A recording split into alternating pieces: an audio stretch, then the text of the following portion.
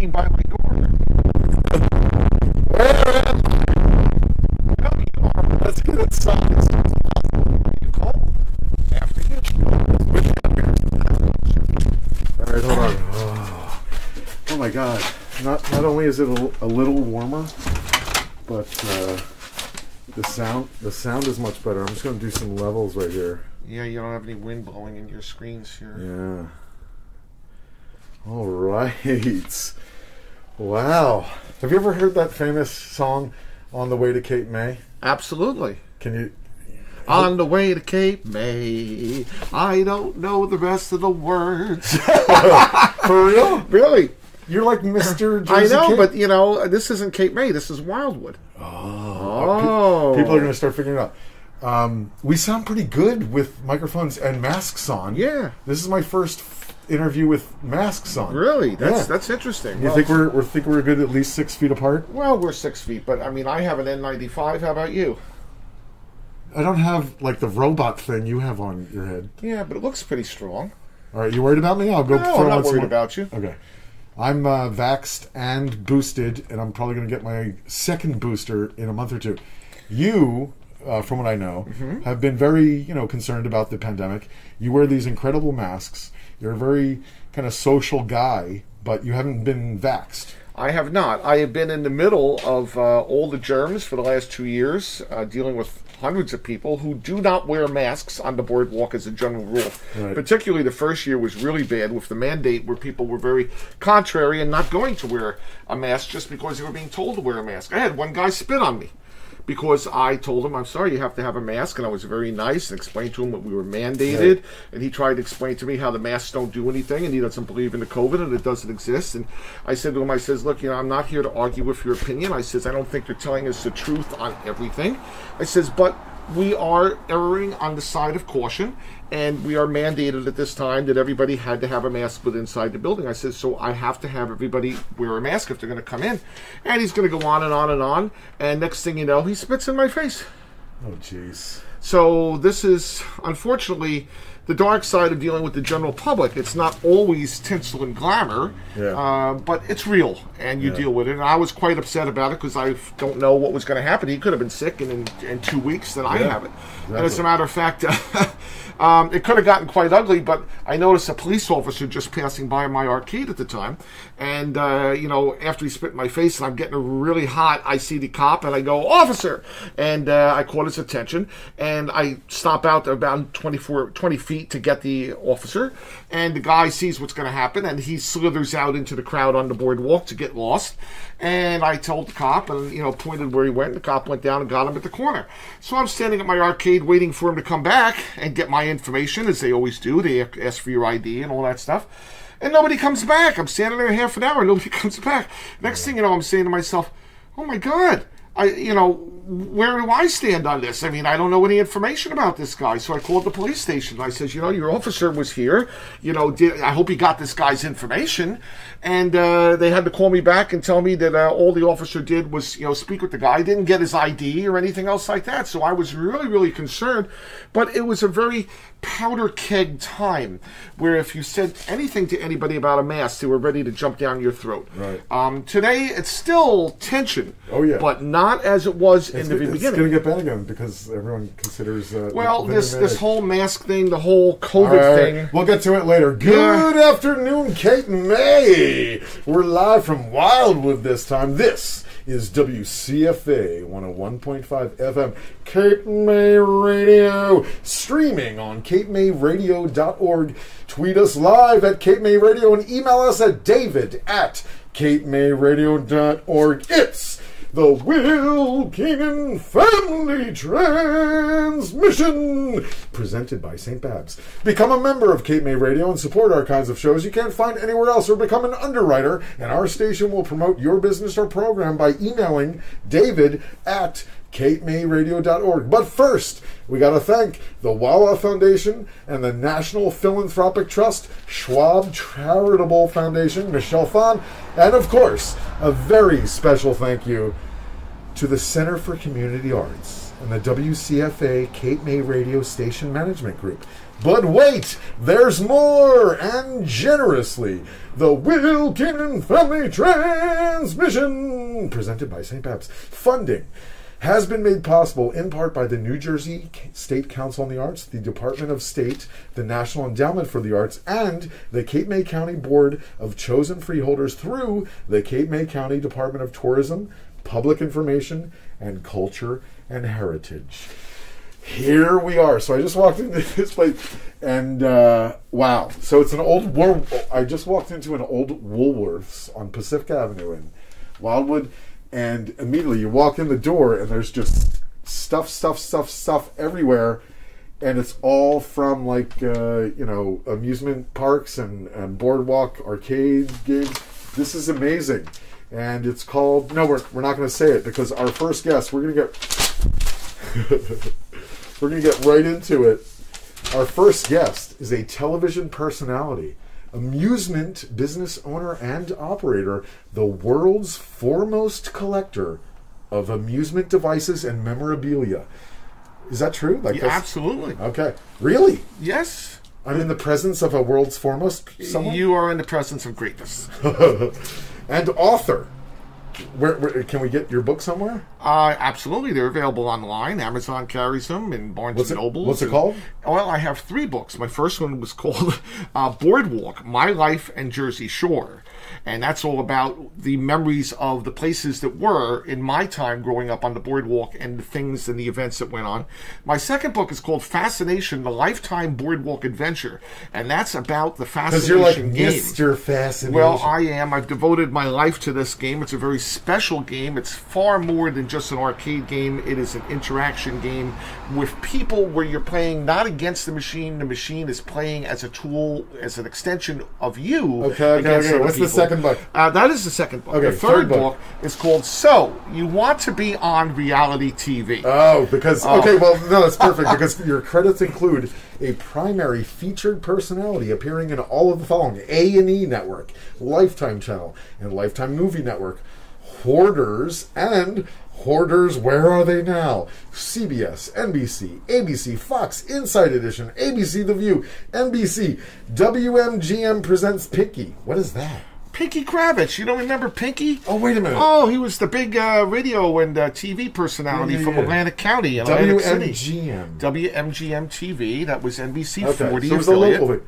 Yeah, it was a local affiliate, right. And he was a regional guy, and very well known, very nice guy. But now I'm aging myself. I'm going to keep going. USA Today, GQ Magazine, Playboy Magazine.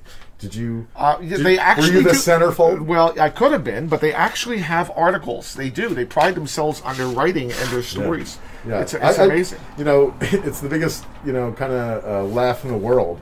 But they've always had great journalism. They really have. So even when I was younger and someone saw Playboy or something around, I'd be like, you were getting it for the articles. Yeah, sure. Absolutely. Let's keep it. American Heritage Magazine, Fun Time Magazine, Game Room Magazine, front page cover story in all of the following: Philadelphia Daily News, Courier Post, Press of Atlantic City, Asbury Park Press, Gazette Leader, The Herald, and more. On-air featured personality appearing on Action News, Eyewitness News, NBC, WMGM News, plus numerous radio shows like this one on Cape May Radio, and the subject and star of feature-length documentaries, more than one. Well, when you're... They're called Mr. Fascination and the Wonderful World of Randy. Those are the 2 documentaries? Well, let me tell you something. When you have a personality such as I, and you've devoted your life to what you do, you become a unique icon. Because people... They all have one thing in common. They have dreams.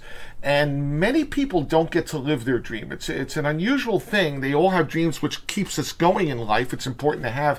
But how many people really get to live their dreams? I'm that rare commodity that has. And is that why? Because here's the one quote, except for, I'm sure, all the great quotes you're going to give us today. Is that why you say it is not for money alone that a man spends his life building a business? It is to preserve a way of life that one knew and loved.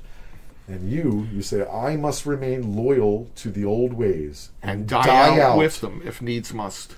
Okay. That's actually a quote. That's a quote from Dickens. And I relate to it very much. You get credit for it on the internet. I get credit because I adapted it. But that is a very profound statement, because if you spend your entire life doing what you love, you never work a day in your life. Yeah. Now, I put in tremendous hours, more hours than anybody would ever consider doing or even figured it was possible. But you do it for $1 an hour if someone pays you. Well, I don't even get paid. My parents helped me also all the years. I mean, I've lost them both now. It's 10 years. But they never got paid for helping me all the years in the business. And they used to put money into it of their own personal money. Yeah. What did they do, by the way? Well, as their profession before we got into the business, my dad was an attorney and my mom was a former teacher. Good. But good combo. Well, my dad was an attorney back when attorneys were honorable, shall we say. Not to, get all the hate mail from all the attorneys right now, but it's the same thing as when doctors made house calls. Doctors don't make house calls anymore because it's not as noble a profession. It's more of a job and money, and people went into it for the money. Right. But when doctors made house calls, attorneys really believed in justice. And that's the kind of lawyer my father was. He used to go to represent people for night court, and he would get $20. Right. And I remember saying to my father... Around here? Is this where you grew up? No, we were from North Jersey. I mean, his practice was in Newark, back when Newark was a very, very, great city. It has become, again, a good city, but it was in a big decline, during the end of his career. But I remember, we lived in Short Hills, which is a suburb, in Essex County. And I remember him going to Jersey City in night court, taking the mass transit and the train, and didn't get home until 11 o'clock at night because he had night court. And my mom was all upset, like, why are you getting back so late? And he said he had night court, and how much did he make for doing that? $20. So when did he finally start making money to fund your business?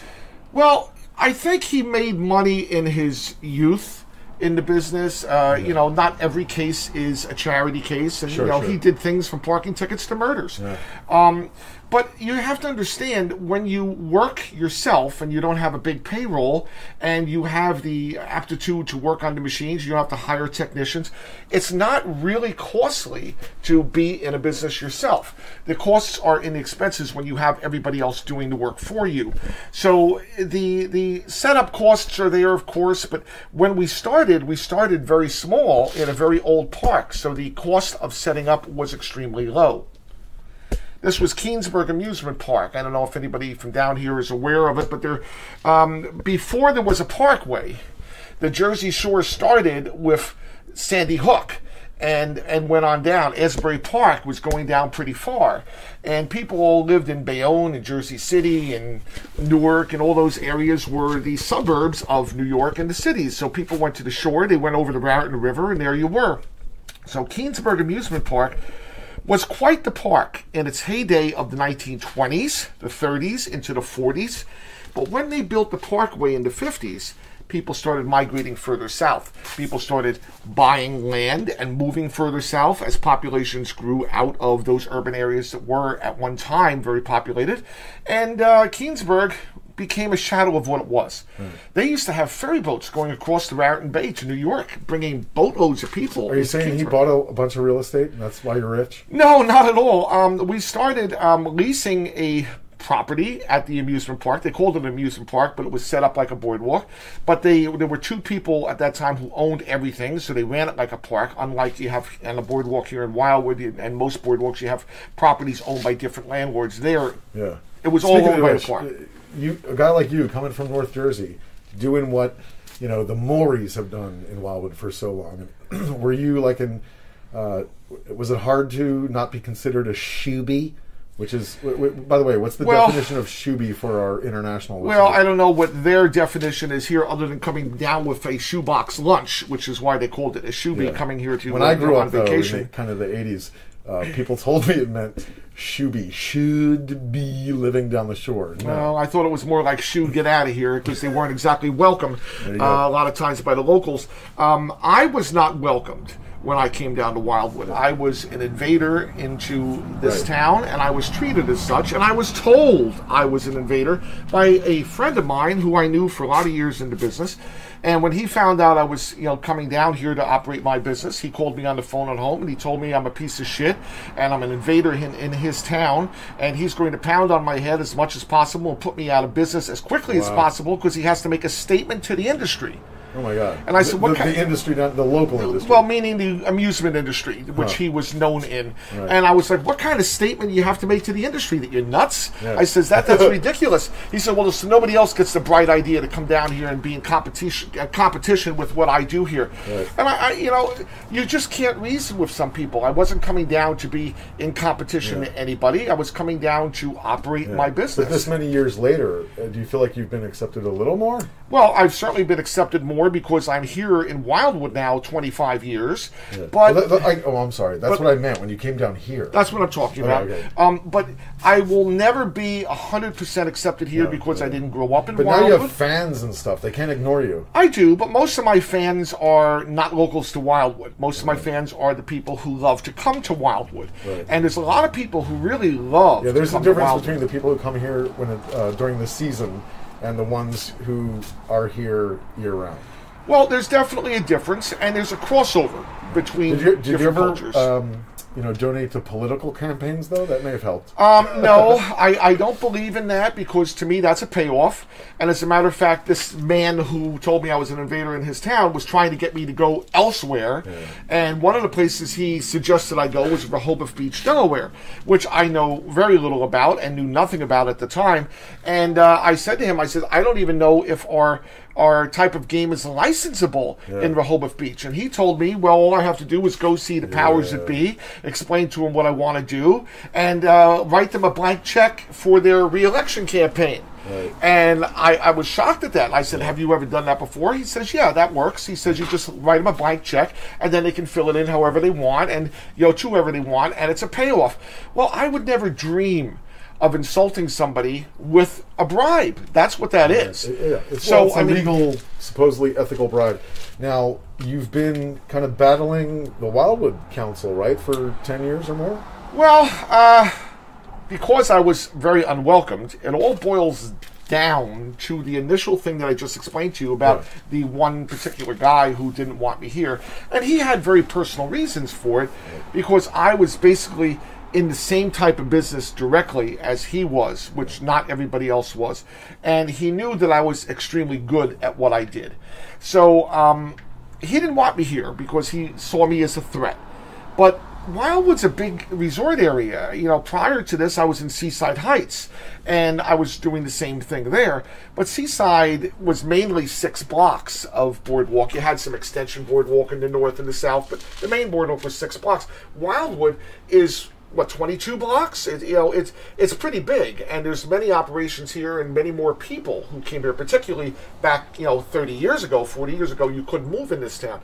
So I have to believe that he had influence. Being here for 40 years himself, before I got here, people knew him, and he had a lot of places on the boardwalk, and it was not unbeknownst to anybody that he was unhappy about me being here. So it's not a far stone's throw to say that he had some influence in the powers that be to not make me welcome. Is that why it took so long for you to potentially get approval to open where we are now? Which, it's an old Woolworths. It's completely packed with all the stuff Randy's collected through the years. Amusement, what would you call them? Well, it's a collection of New Jersey State amusements, and it's also huge. And you wanted to open this place up. Yeah, as absolutely. A museum, right? Well, this isn't the first time I've done an amusement museum. This is not my first attempt at it. My first attempt was the first place that I leased when I came down, where I was told I was an invader. Right. And I was up at 3000 Boardwalk, which is between Glenwood and Maple Avenue at that time. And by the way, did you know there's an actual Randyland in Pittsburgh? I heard that some artist has coined my name for it and done a lot of graffiti work and art outside. Neither of you got the trademark or the copyright? Well, I didn't copyright hide anything. You know, it's a name thing. It's kind of like McDonald's. Mr. McDonald didn't, you know, in the beginning. And did Randyland, and I'm looking at all the, because I've read the GQ article, a bunch of articles, and everyone likes to talk about the mannequins that are in your likeness. Did you come up with that kind of branding when by you talk working about at Disney? Actually, yes. That is the connection. It started as a joke one time. I was Main Street operations for the Magic Kingdom at Walt Disney World in Florida, and Main Street was quite a unique department, whereas we controlled everything that went on after you came into the park and had your ticket stamped. That's tickets. Once you get in, all the way up to and including Cinderella Castle is under Main Street operations jurisdiction. So we took care of everything. We were coordinators and we had to do everything. And everything was controlled by us, including special events, VIPs, parades, shows, you name it. We also did the Main Street vehicles. We did the Penny Arcade. We did the Walt Disney Story. The Steam Trains was a sister department. But everything was under the umbrella of Main Street. So we were quite independent. We were hand-chosen, special, selective people who were of high intelligence to be able to react to situations on the fly. Right. So it was a high honor to be not only selected to work as a cast member at Walt Disney World in that time period. It was very, very high honor. They were very selective, but also to have been placed in Main Street operations was a big deal. Yeah. So I am a bit theatrical in my presentations, the way I do things, where not everybody has that personality. Right. So everything I did at Disney had a presentation to it, no matter where I went. And you know, if you're working with other people in your department and they don't have that personality flair, they are a little intimidated by you because you're going to shine and they're going to be in the shadow, and it makes them feel a little bit overwhelmed. Is what it is. That's why some people in the, I'm just going to call it the amusement industry, don't like you, because not only are you kind of a genius about the industry itself,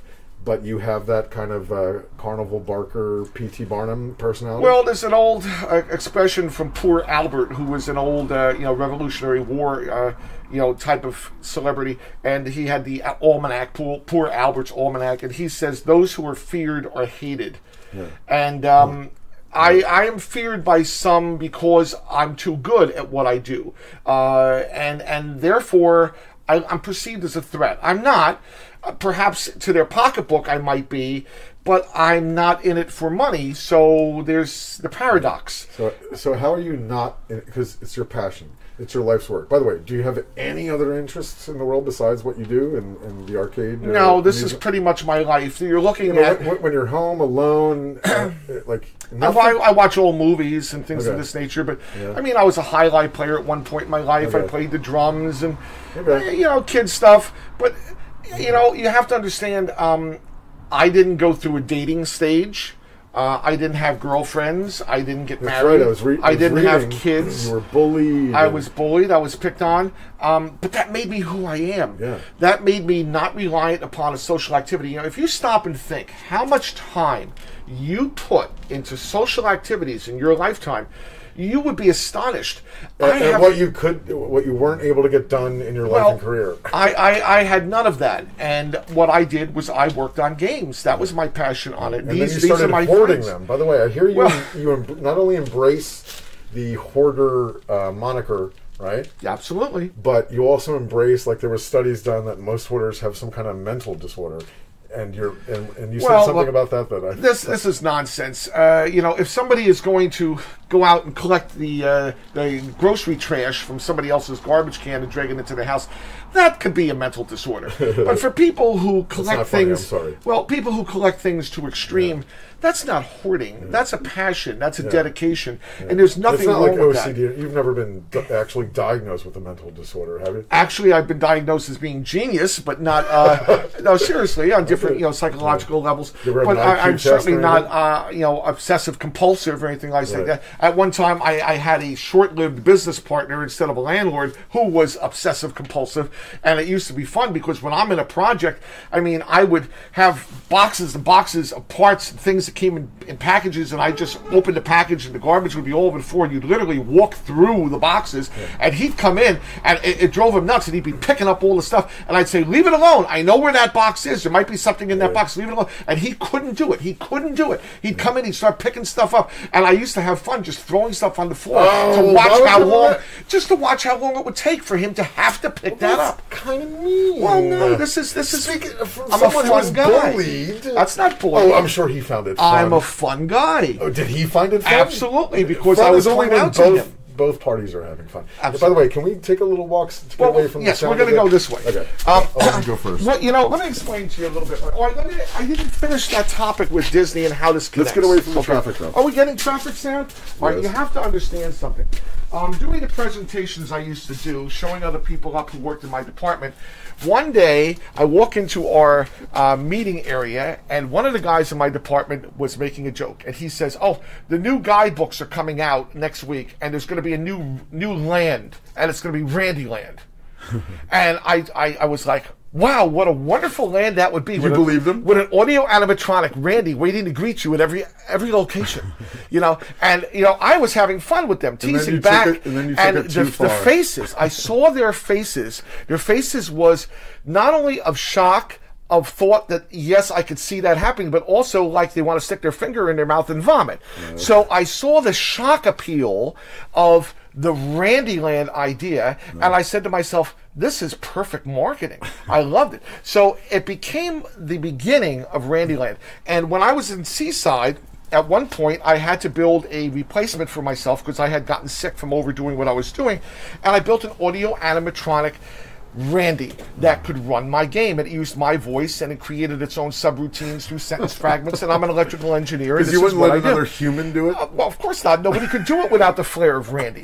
So the automatic Randy was called Mr. Marvelous, which was another little coined routine I used to do in Disney World because people would say that I'm egotistical sometimes when I'm playing up to them, and I'm really a very humble person. But when I would see that they would think I'm being egotistical, I'd say, I'm not egotistical. I happen to be Mr. Marvelous, and they look at me like, oh my God, is he some kind of nut? And I say, well, some people are wonderful, some people are fabulous, some people are the best in the world. I happen to be all of them. It's so hard when you're reaping with personality poison, personal magnetism, with just that glow of wonderfulness that reaches around my person. You may kiss the fingers.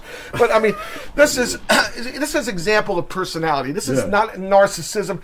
This is having fun with people because that's what you do. Speaking of fun, what's something, because I think it'll be fun for people who know you, is there at least one thing that you could tell people that they do not know about you, that they can't read about you? Gee, it could be that you like the color black. Like when I see you, you're always dressed in all black. There's a whole story to that too.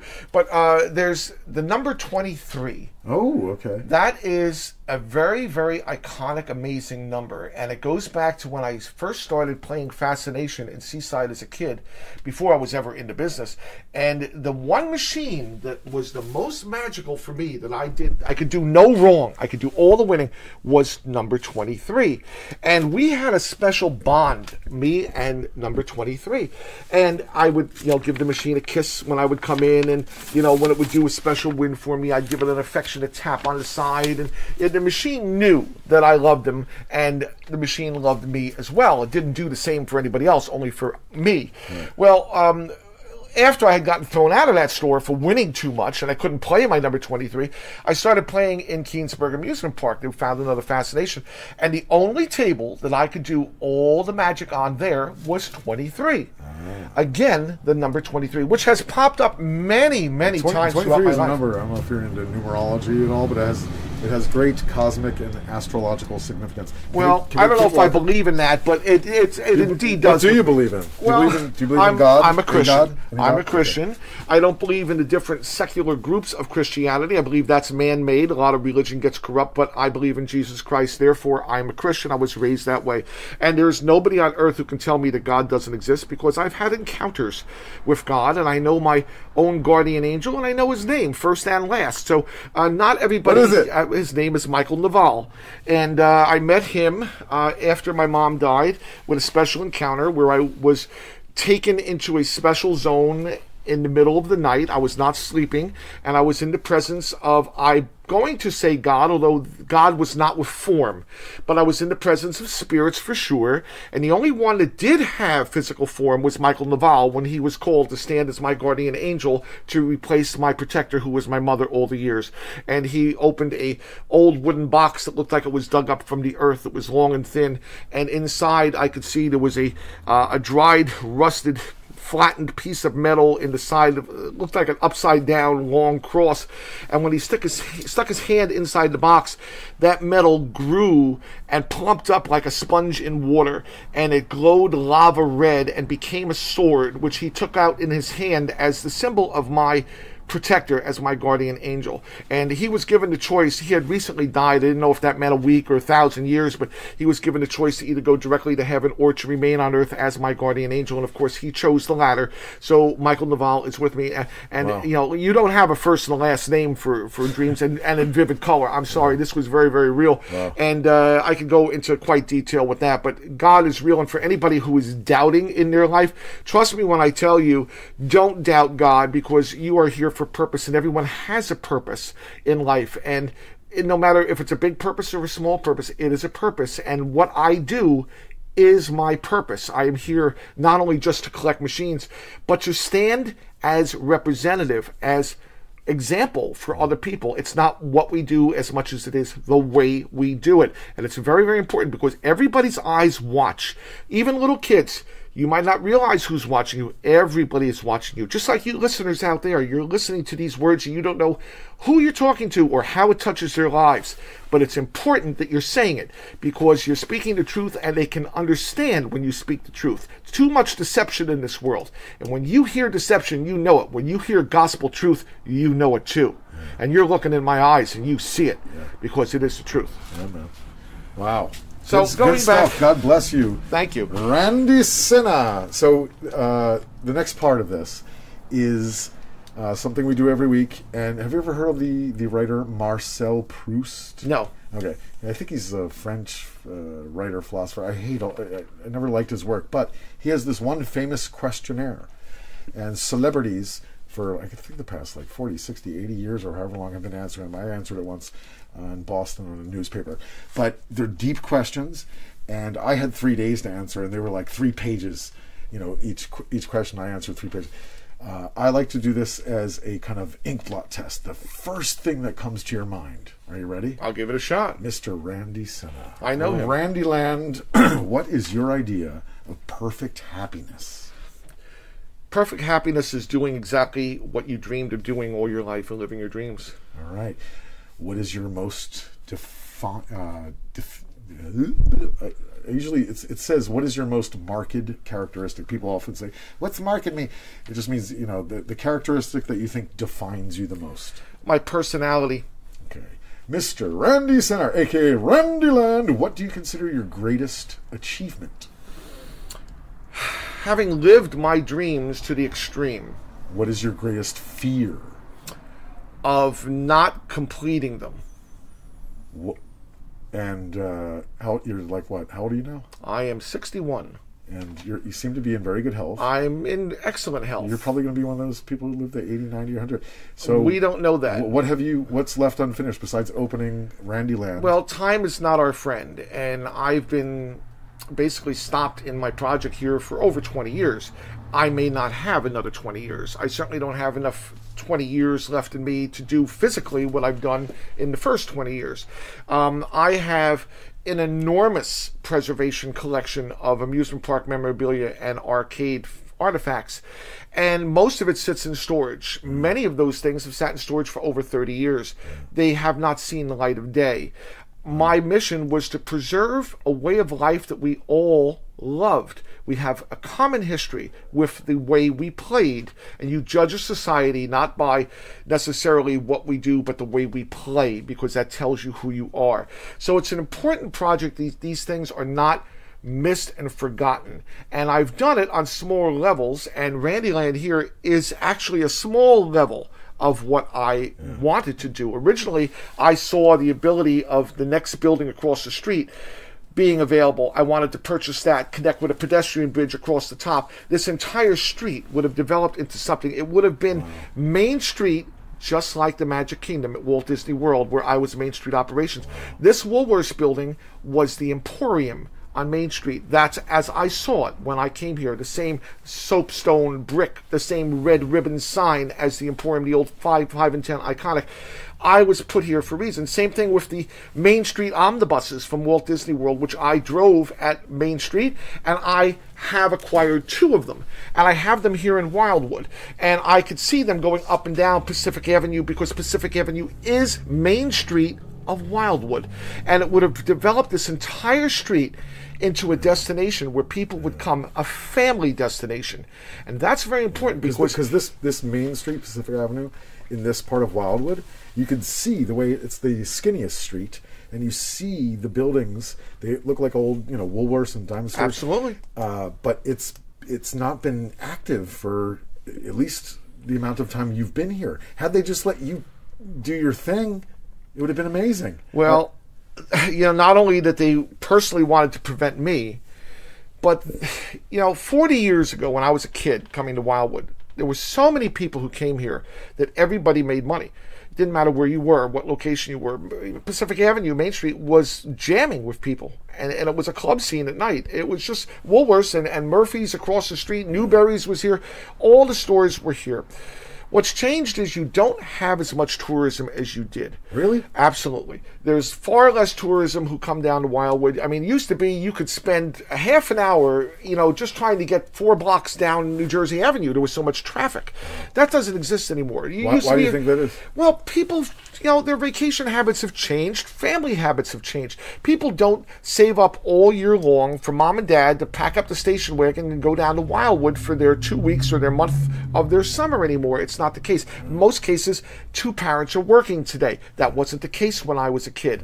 People have central air conditioning. Nobody had air conditioning back when I was a kid. I was born in 1960. So wait, did you factor in those changes? Because if you continue to try to do what you wanted to, would there be an audience for it? Well, there will always be an audience, because there's enough decent people out there who will come and see what you want to do. But since I'm not in it based upon high profits, the audience doesn't have to be massive. What I do is also a mission. So it's more about doing it than it is the profit involved. Yes, you got to pay your bills. It's a real world. So there's expenses. And the more money I have, the more things I can do, the more preservation items I can preserve, purchase, and find a home for.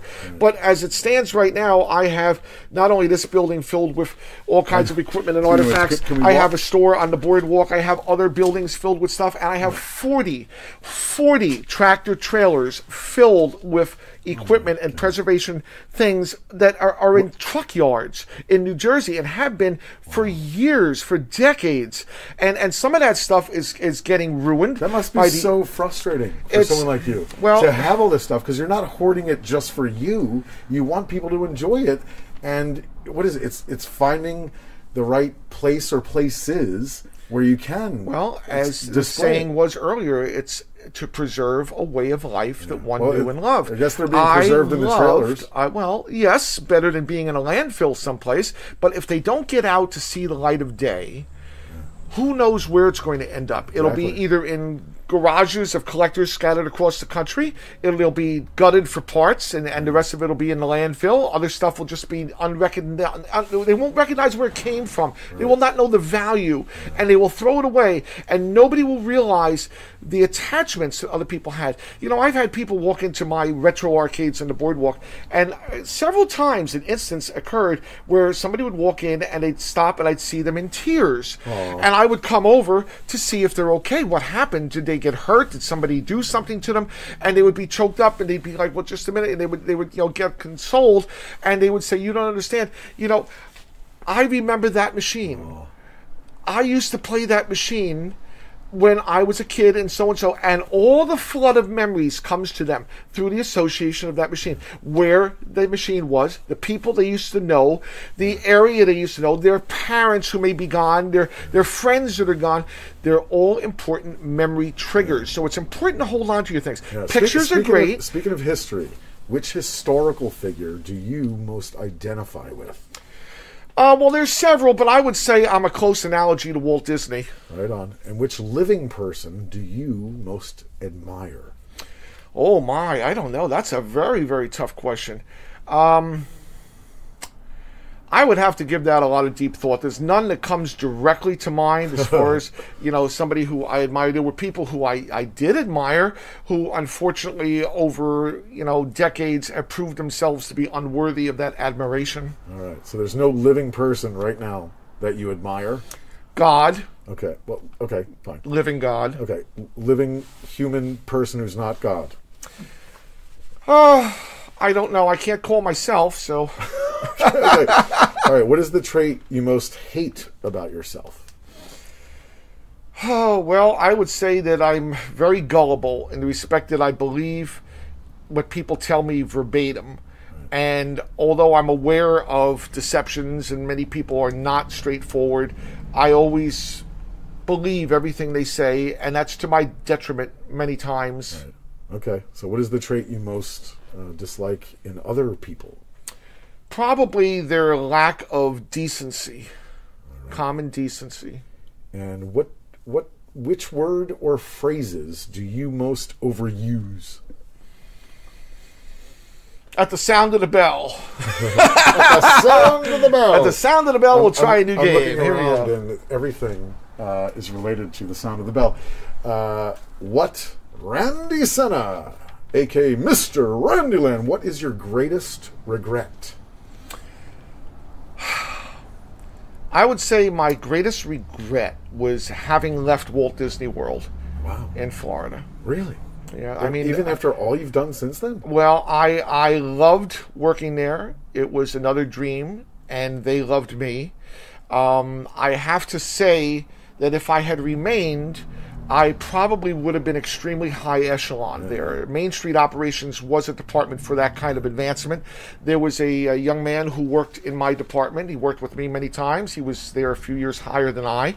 And today, he is the president of operations. Oh my God, you should get in touch with him, because if he knows everything you have, maybe Walt Disney World will open up a little section just with all your stuff. Well, I had always kind of hoped that Disney would, realize that I am a ready-made commodity. I know, but you have to. Someone has to pitch them. They're not just going to come to you. They're not easily pitchable. You can contact them all you want, and they'll send you back the forms saying they don't accept unsolicited, ideas from anybody.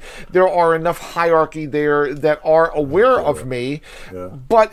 In the corporate world, it's the old story of that play, how do you succeed in business without really trying?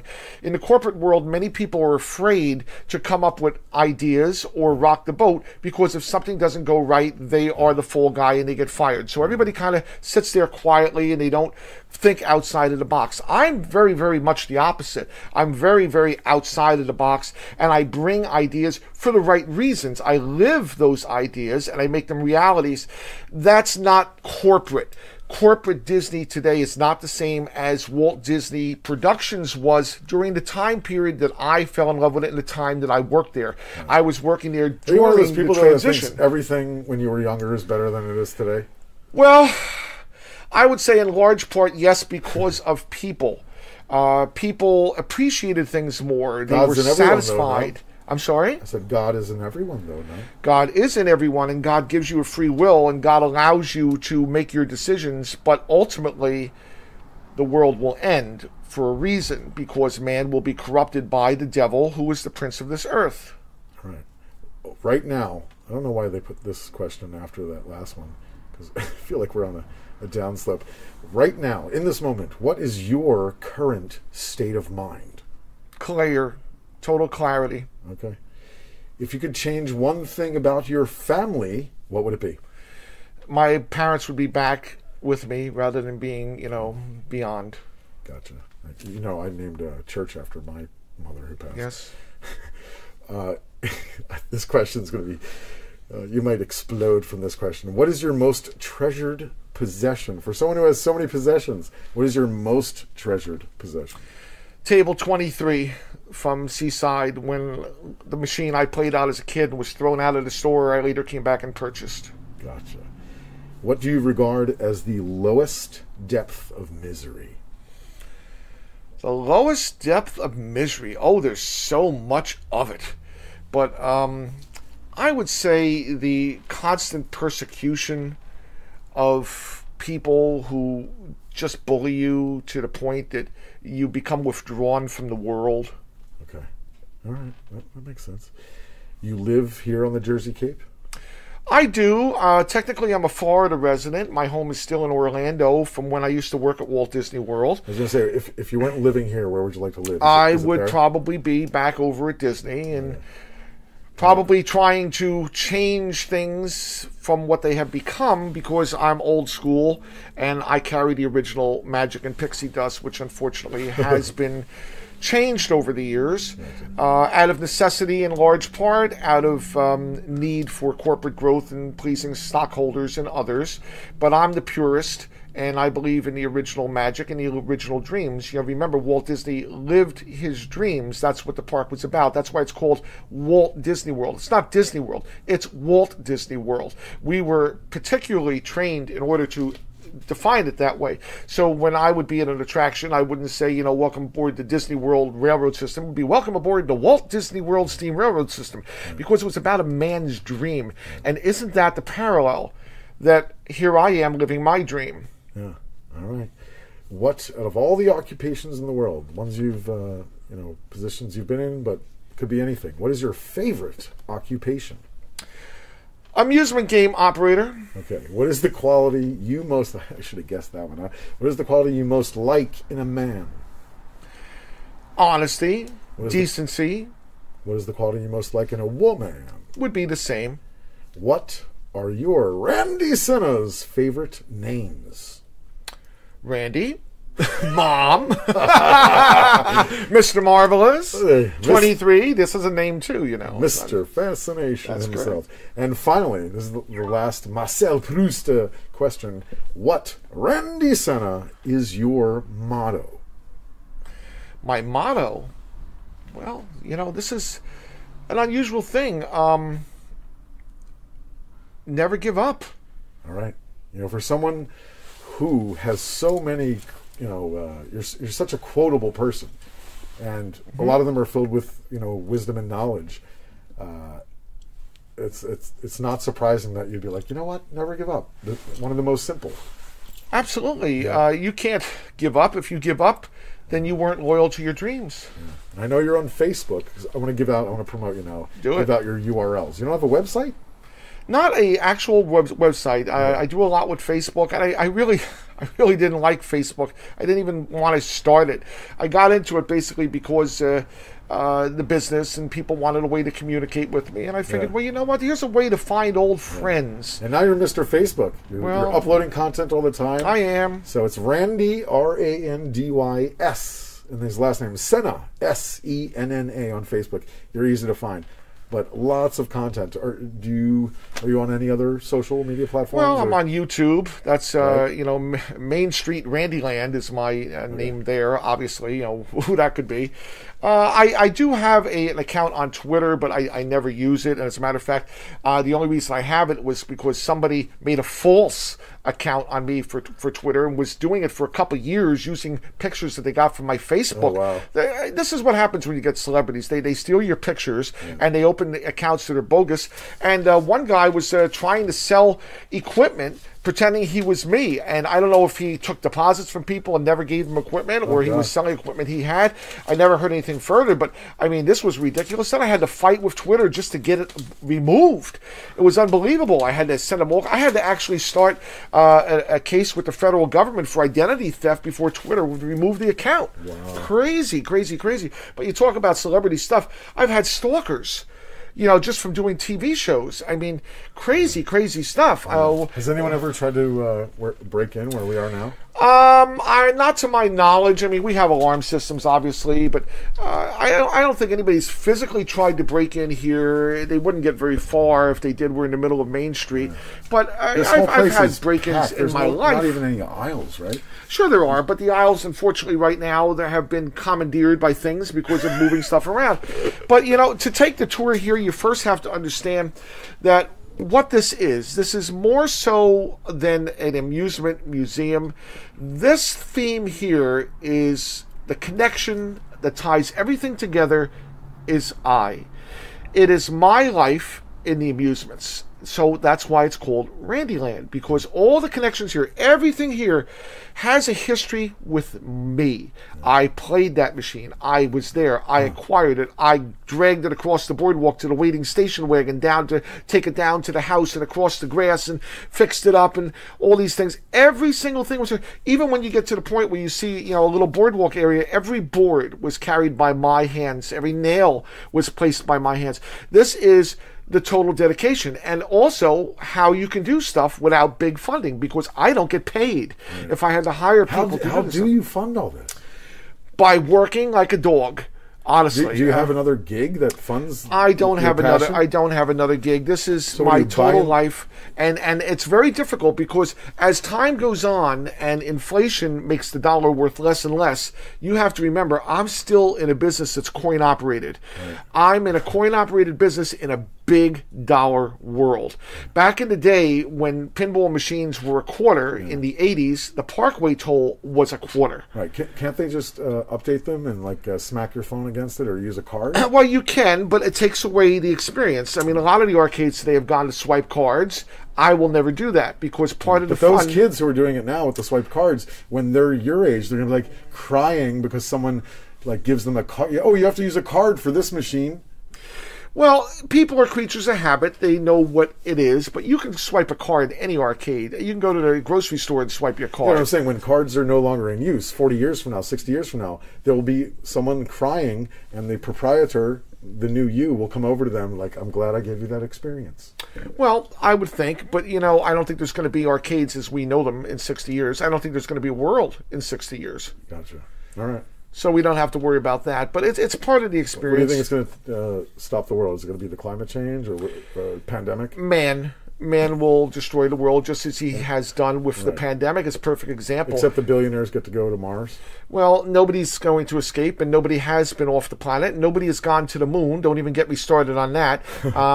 The factors are that we are here. We're all in it together, so people need to live together and get along together, but they will never do so because everybody wants to step on everybody else to climb up the evolutionary scale and gain. And it's all about money.